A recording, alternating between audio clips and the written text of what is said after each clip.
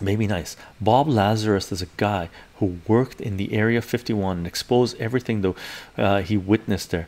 He had a amazing podcast with Joe Rogan. Yeah, yeah, as well. Yeah, I didn't watch that whole podcast. I watched segments of what he was saying and read some of the stuff of what he was saying. Uh, could be very true. Could be very true. There's definitely tech out there that we don't know, like we're not privy to.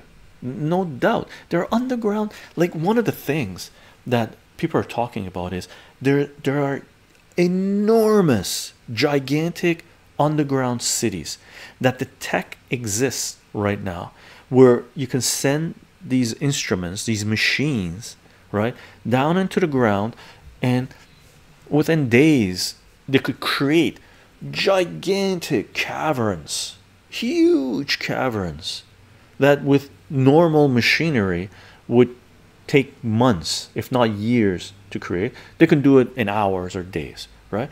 They've created all these gigantic cities that are interconnected, right, where people can live once these psychopaths burn the world, right?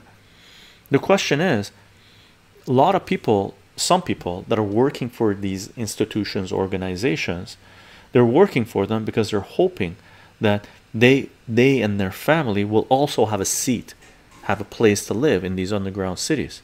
The best thing that I ever heard, I'm not sure who it was from, they said they couldn't pay me enough to go live in these cities with these monsters. It's like, what the fuck? I'll take my chances with human beings instead of these monsters, right? So you can pay me enough to go in one of these gigantic underground cities with Starbuckses and little restaurants, and your neighbor is Dick Cheney or his daughter or Obama's. What the F, right? Or anyone connected with the Epstein files, right? Why would I put myself in that situation, right? Morlock caves, Morlock caves, right?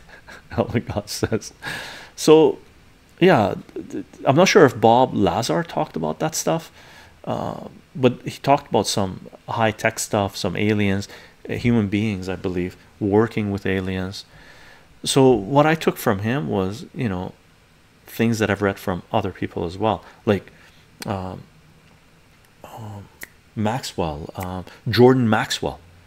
Like, I'm not sure if, I'm pretty sure Lazar came way after Jordan Maxwell. Jordan Maxwell's been around, or he's not anymore, but he was around since the 1970s, right? Going into the esoteric realm, into aliens, into this, into demons, into who controls our society and all this shit, right? So I've listened to a lot of Jordan Maxwell lectures, talks and stuff like this. Pretty cool, I would say.